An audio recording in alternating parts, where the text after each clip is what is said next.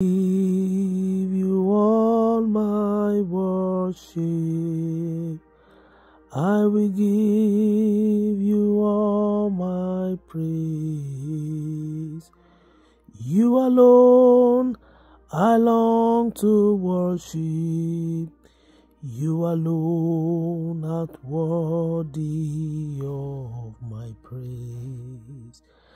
Good morning. God bless you, and I welcome you to this beautiful morning. By God's grace, is at Saturday, the 30th day of March 2024. God has been so good.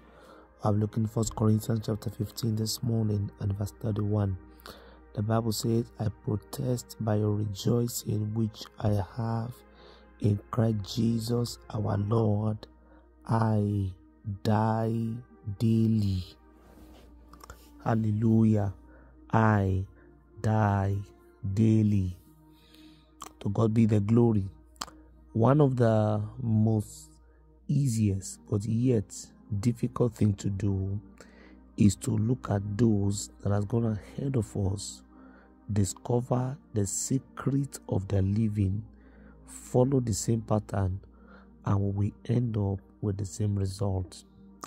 Now, as easy as what I said is, a lot of people have great examples all around them, in front of them, living with them, but yet we not follow that example for whatever reason it was. Amen. Now, one of the significant individuals that has ever lived in our time, both in his days and even our day, was Paul the Apostle. And he looked at the life of Jesus. He explained the works of Jesus in details to us that will soon be believers even after that time. And he gave us one of the secrets of his life. Remember, this was a man that was very honest to share with us some certain struggles within himself. I believe the other day he was saying that the things that he wanted to do, he could not. But the things that he vowed and prayed that he was not going to do, those things he found himself doing. And he cried out, "Who will deliver me from this body of sin?" The same man came up with this analysis that if you must fulfill your calling, if you must end well, if you must see Jesus at the end of this journey, if you must live your life in such a way to please the Lord Jesus, you should be ready to die daily. Hallelujah. I believe it was this same Paul the Apostle that says, I am crucified with Christ. Nevertheless, I live, yet not I, but Christ that liveth in me. And the life that I live by the grace of God, I live by the grace of God who has loved me and gave himself to me. What does it mean to die daily? Number one is to be crucified, where the flesh have no control over you. I believe you know that the flesh we are referring to has nothing to do with your physical body. No, it has everything to do with your mind, your mindsets, the processes of your mind. Because the Bible says out of it come the issues of life. Hallelujah. So to be crucified is to have your mind surrendered completely to him. To be crucified is to have your mind completely yielded to him. To be crucified is to have your mind completely turned and tuned over to him. The moment that is done, beloved, you are up and flying by the grace of God. Do you want to please the Lord? You want to live for him? Apart from you crucifying him. Number two, submit your will to him. Hallelujah. Submit your will to him. Jesus said, nevertheless, not my will, but thy will be done. Hallelujah. Remember, the Bible says that he will not struggle with us. Hallelujah. He will not strive with us. So the moment our will is not in line with his own will, then such an individual can never please the Lord. You want to know what it is to die daily? Number two is to surrender your will. When you say, Father, not my will, but let your will prevail over my life. Number three, to die daily is to let go and let God.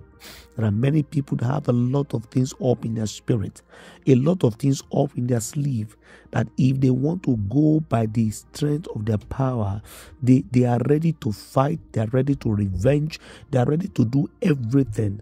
But the moment you say, Jesus, I hand it over to you, whatever you will have me do is what I will do. I let go of this matter. I let go of this issue. I let go of this concern because of you. Then, beloved, we are up and running, fulfilling the love of Jesus. Number 4 and the last this morning, what does it mean to die daily? Is to forgive from your heart. The Bible says, as long as the earth remaineth, offenses will come. But woe to be to that individual from where offense will arise from. But to us as individual, you should be ready. There are people that without you provoking them, they are ready to provoke you.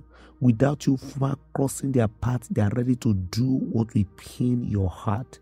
This morning, you need to have what I call advanced forgiveness, even for the people that will offend you, that will do ill or harm against you today. Hallelujah. There are so many things that this word carry. But Paul the Apostle summarizes it in one word: I die daily. Let that be your prayer, and I pray you will not fail. In the name of Jesus. Father, I thank you this morning. I'm grateful. Appreciate you over the life of every soul you have blessed. Thank you for your favor, your blessings, and your beauty. Father, be magnified in Jesus' name. Living Father, I'm praying this morning for grace to die daily, grace to have our mind exercised, grace to have our will yielded up to you, grace to let go and to let God, grace to forgive readily and easily. Release that grace upon our lives in the mighty name of Jesus. Now be favored, be blessed, be lifted. Let the hand of the Lord rest on you. Be surrounded, be empowered, be fired in Jesus' name. And I cover and I seal everyone hearing my voice with the blood of Jesus. It is well with your soul. In Jesus' precious name. Amen. Good morning. Once again, thank you for being part of our devotion. Please share with others. Maranatha.